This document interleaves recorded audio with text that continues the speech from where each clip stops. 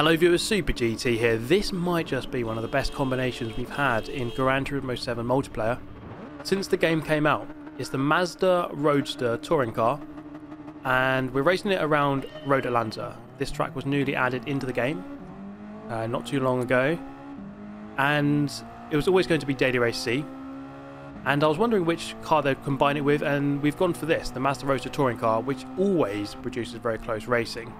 Now let's take a look around turn 1. I started this race in 16th. I decided to not qualify and just see how it pans out from the back of the pack.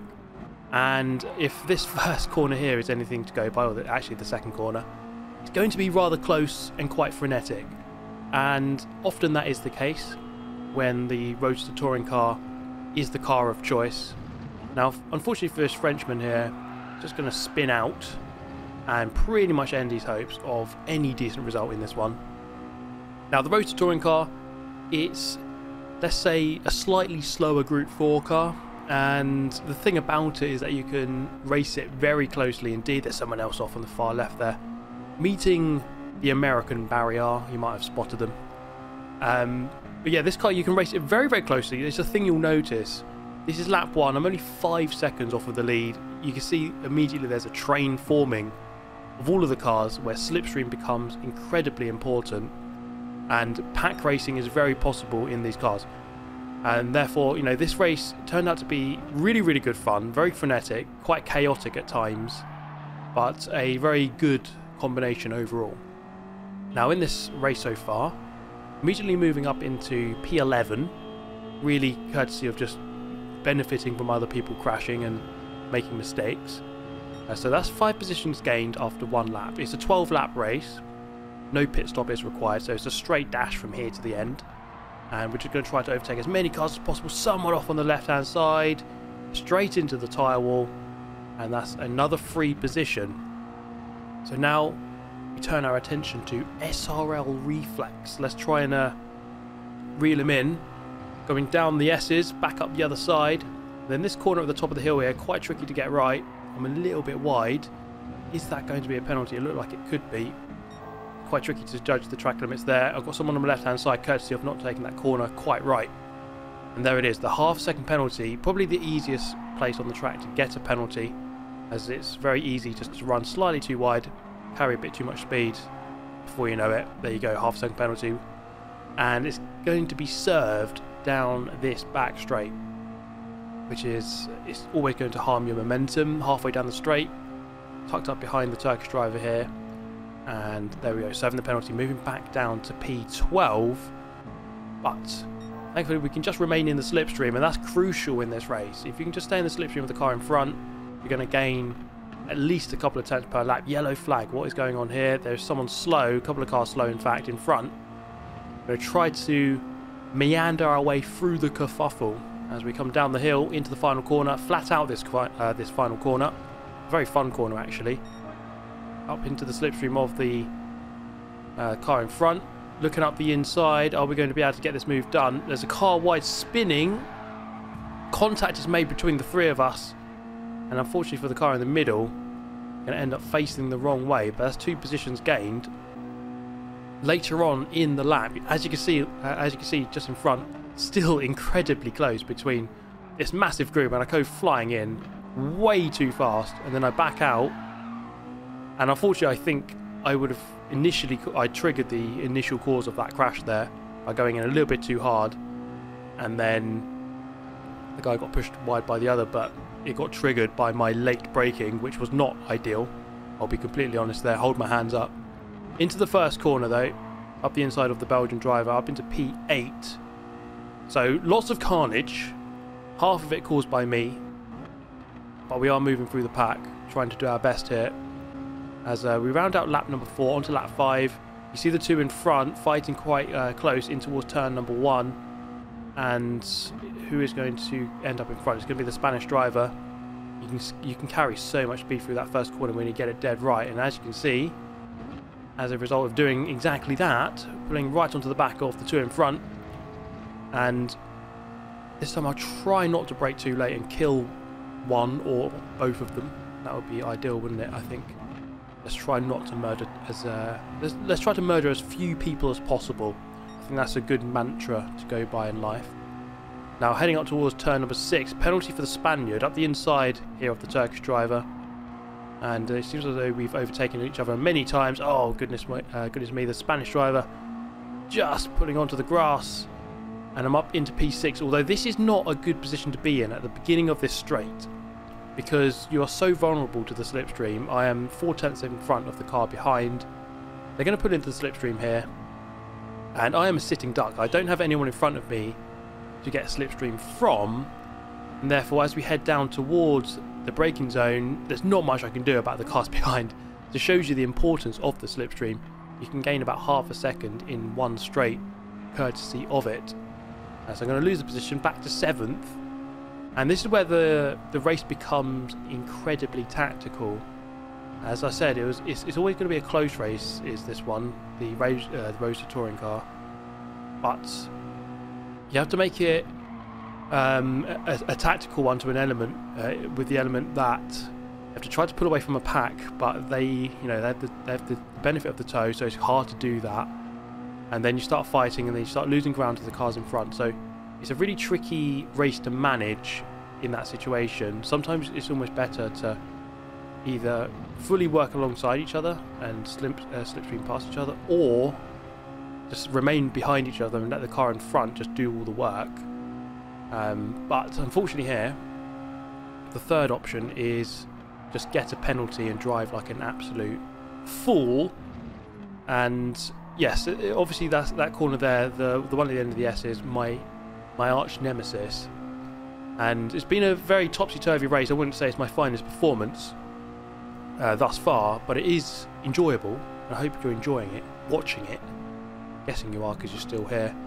But, well, maybe you're not. Maybe you're watching it and you're absolutely hating it. Maybe you're just really hating this video, like completely. But then I'd recommend just clicking on another one. But more carnage here, as someone else braking quite late into the chicane, so we're going to gain another 2 positions back again. So lots of positions being gained and lost. We're losing a lot of ground to the cars in front, but we're going to try and wrestle back P6 from the Belgian if we possibly can. In towards turn 1, carry the speed in, off the brakes, back on the power, let the car run wide, back to the right, get a nice angle into this braking zone here, where you're braking whilst turning, which can be tricky. This car's fairly stable, although I noticed that I would say the steering was a little bit pointy, and it was actually quite hard to manage at times. Coming up into my worst corner, it's rewarding when you get it right, but can be very punishing when you get it wrong. It looked like it was wide, and definitely was the driver in front getting a penalty. And all I have to do now really is capitalise on this moment by getting as close as possible and making the most of the slipstream. It looks like P5 isn't too far in front, although without slipstream it is quite hard to gain. But let's see what we can do. This guy here is about to serve the penalty at the line coming up. There we go, up into P6, 6th place. We all know this is the best position. So in fact I should probably just try and stay here. Now 11 seconds off the lead. I suppose that's not too bad given I started last and have been punting people about and getting penalties. And so this bodes well for perhaps when I set a qualifying lap and try to start towards the front. Now, I wasn't able to escape the shackles of the cars behind. The Belgian here, proven to be quite a formidable opponent, and coming back past me, I was not able to shake him off. So you can see him there on the outside. I just had the inside line though, tried to force the issue and retake the position. And here, thankfully, as a result of that, the guys behind began fighting. As you can see, punting each other wide onto the grass. And this is the moment I needed to try and slip by and escape.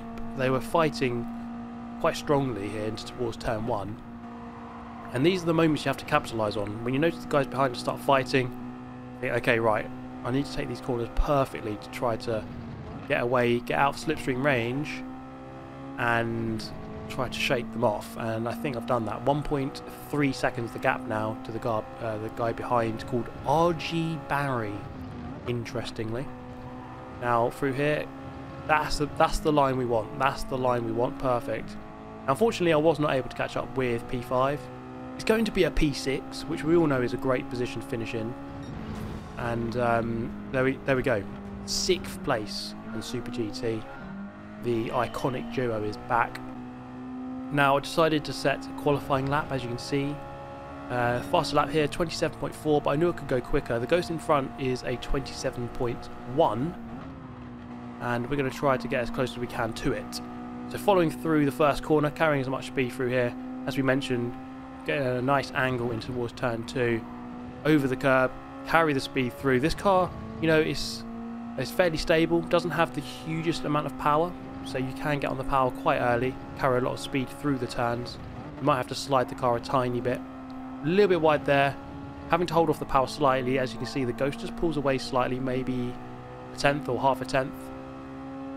In towards turn 6, on the brakes just before the white line, carry the speed in, let the car run wide, and this corner here is quite deceiving. Put the car in, back on the power, use the curb on the exit for a better angle through the turn, and on the back straight, you're seemingly here forever. Not the fastest car in a straight line. 138 miles an hour as we hit the brakes in towards the chicane, making the most of the track limits on the first apex and the second, and the exit. Straight line, the crest over the hill, back down the other side. Final corner is flat out, so just take the nice efficient line through here, and it's at 27.2. Not a bad lap. Could definitely go a little bit quicker, but that put us on 2nd place in the grid for the 2nd race.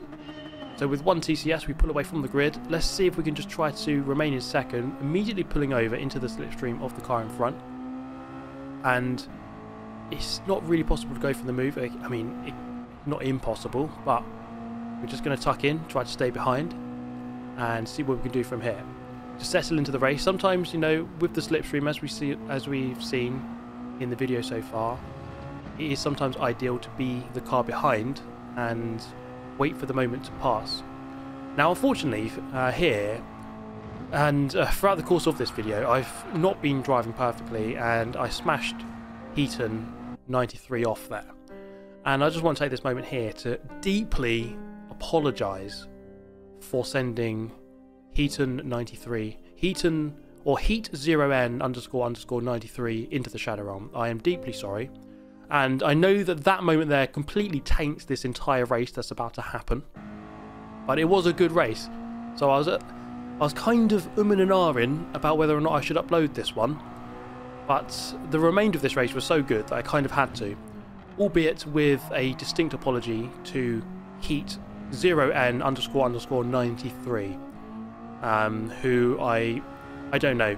I'll have to do something to make it up to you if you're watching sometime in the future. And I am instead going to have a great race with 1990Z, the car behind, who actually remained behind on the straight. But as we head over the crest down towards turn 12, I think it's turn 12, the final corner. Once again, just making up corner numbers and hoping that you don't know, but maybe you do know. But I think it's turn 12. In towards turn 1, though, this is definitely turn 1. 1990Z goes through, and I've tried to fight him back here, but I'm not quite going to go for it.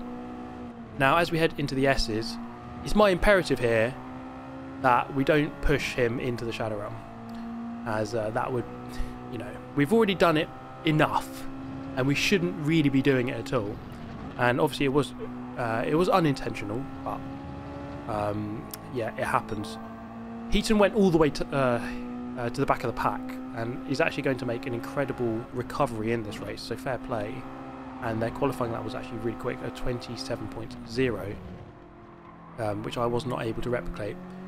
Now here, onto the back straight, this is a good position to be in, about 3/10 behind the car in front. You get really good momentum with the toe, and given how long the straight is, you can see here, eventually it kicks in, and you can go for the move, which we're going to do here. I actually go into the back of him slightly, which is kind of sums up my driving in this race, to be honest. In towards the chicane though, on the brakes, over the first apex, and then through the second. Not on the power as early as I'd like, but not too bad. On lap number 3 then, drifting a little bit wide, maybe I'd say 3 pixels beyond the track limit. But let me know how many pixels you counted, because I think it's 3, but it might have been 4. Anyway, that penalty got served, and 1990Z went back through, as you can see. Now I tried to tail him as close as possible. Didn't punt him off here. Kind of went wide on his own accord. Made a bit of contact on the exit, but I go back up into the lead. So we were swapping places quite a lot, which is really quite common in this kind of race, given the slipstream. Unless you escape the slipstream, you are just going to keep overtaking each other, back and forth, back and forth. Now, I was aware of that, and the Austrian driver in third was slowly catching us back up. And I felt like we should probably start working together and not keep overtaking each other, because we're losing a lot of time. So as you can see here, I just decided to not go for the move. I probably could have gone for that move, but decided better of it. Let's just sit behind and wait. And as you can see, down the back straight, I thought, okay, let's use our slipstream to advantage by pushing the guy in front. And the gap actually did go up slightly until I made this mistake. As you can see, unfortunately what that did is it allowed the driver in front to get out of slipstream range, and I just made that mistake. I think that one was half a pixel, and it's a half a second penalty. And what that did was it increased the gap to the leader to 1.4 seconds, actually 1.5 seconds, and by lap 8 the Austrian driver had caught back up with me. And this was not good news. I wanted it to be only a 2-horse race for the lead, but now it's going to, well, hopefully eventually be a 3-horse race. Heaton's actually back into P6, so that's a solid recovery after I punted him back to P15. Getting back to, actually no, P5 now. But here, this is where we have to be quite tactical. We've got 4 laps remaining, and I still have my sights set on trying to win the race. So it might be a good idea to try to sit behind this guy. He's actually set the fastest lap of the race, so he's got pace. There's no doubt about that. It's 27.7 from this Austrian driver in front. So I could perhaps just sit in his slipstream and use his speed to pull up to the back of the leader. In fact, that's not going to matter, because as you can see, the leader has a 1-second penalty, and therefore we are going to get very, very close indeed on the back straight. Now here, Patrick actually goes very wide and gets a half-second penalty. I thought about going for the move here and thought better of it. I'll stay behind. They've both got penalties, so this is going to be very interesting on the back straight in just a moment's time. Through this corner, very tricky corner to get right. Oh my goodness, yeah, almost lost control of the car there, and I had to back off slightly, losing a bit of momentum here onto the back straight. Let's see the result of these penalties being served. Back in the slipstream, then back out of it. So 1 second being served in front, 0.5 served there. That's enough to put us back into the lead of the race. So here we go then. 3 laps remaining to try to win this one. In honour of Heaton 93, the faithful departed who I killed, who's actually now in P6, but was up to P4 at one point. Here we go then. 2 laps remaining. Can we do it? This is the hard part now. This is where it really matters, and it's always in this type of race where slipstream is so prevalent and so important. Sometimes being in front actually isn't the ideal place to be, because there's not much defence you can have against strong slipstream. So let's see how this one plays out. Through the left of turn 5, just making sure we don't drift wide and go into the penalty zone. And as we approach turn 6, you see the driver behind approaching very close. He goes for a move. I didn't actually realise this at the time, so I pinch him against the apex, not realising he was there. And then here I just drive very wide, not a good corner at all. And we're side by side now. In fact, he's going to get ahead and take the lead of the race with about 1 lap, or just over a lap left to go. Swerving from right to left to try to break the toe.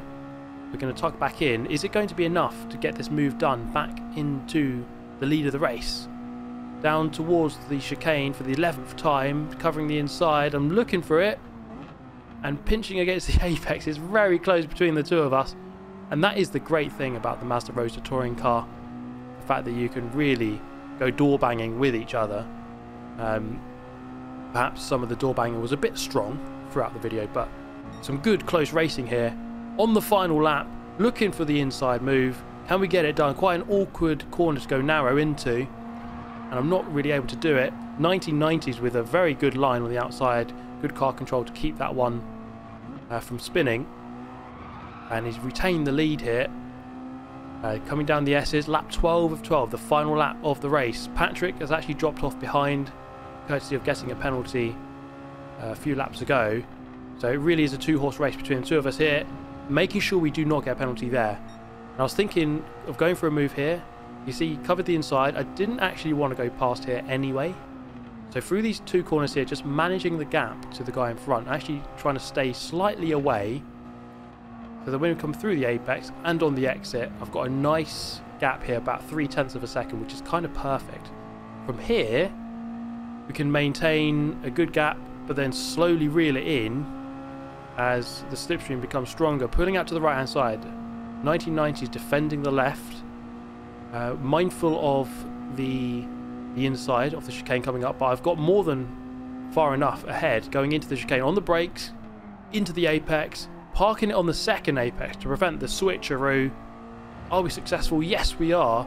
Dropping down the hill, and I think that's his last opportunity to go for a move. Extinguished as we come through the final corner. It's going to be a race win. There it is, and this is actually the moment really where it happened, because I noticed the guy behind was pulling off, and I knew that he wanted to go for the switchback. So I drove deliberately a little bit slow here on the apex. Nothing he could do. Couldn't really switch back there, prevented it from happening, and that was the moment the race was won, really. So rest in peace to Heaton93. Do apologise for murdering you if you're watching this in the afterlife. But there's another video on the screen right now for your viewing pleasure. Thank you so much for watching. I will catch you next time. Goodbye.